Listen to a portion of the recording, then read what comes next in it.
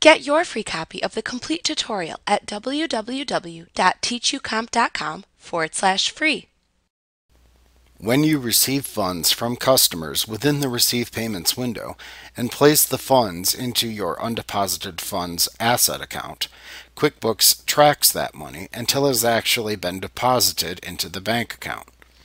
Later on, when you are ready to take your payments to the bank, you can record the deposit within QuickBooks and group the various payments that you've received and placed into the undeposited funds account into a single amount that is shown as being deposited into your selected bank account.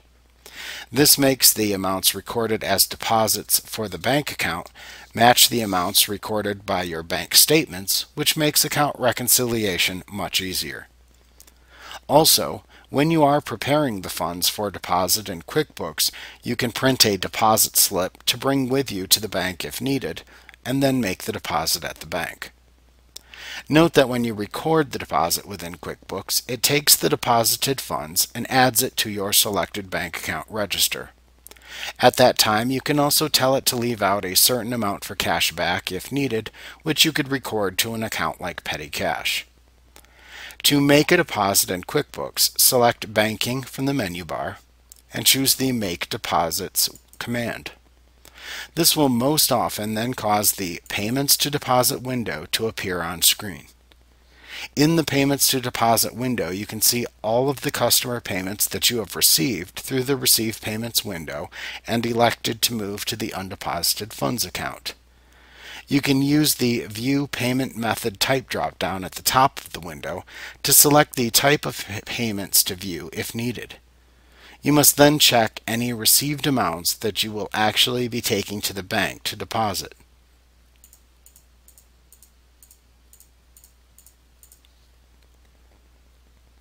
Now, once you've made your selections, click the OK button to continue to the actual Make Deposits window. In this window, you will see the amounts that you have just selected shown in a listing. You can use the Deposit To drop-down to select the name of the bank account into which you would like to deposit the selected funds. Then enter the date of the actual deposit into the Date field. If necessary, you can click into the next available blank row within the Deposit window to record any other miscellaneous amounts that will be deposited, such as owner's contributions. If you need to get cash back from the deposit, then use the Cash Goes Back To drop-down to select the account used to record cash back, such as petty cash. Then enter the reason why the cash was held back into the Cashback Memo field. You can then enter the amount of cash to be held back from the deposit by typing the amount into the Cashback Amount field. If you want to print a deposit slip or deposit summary to take with you to the bank, then click the drop-down arrow to the right of the Print button within the toolbar at the top of this window and select either the Deposit Slip or Deposit Summary command.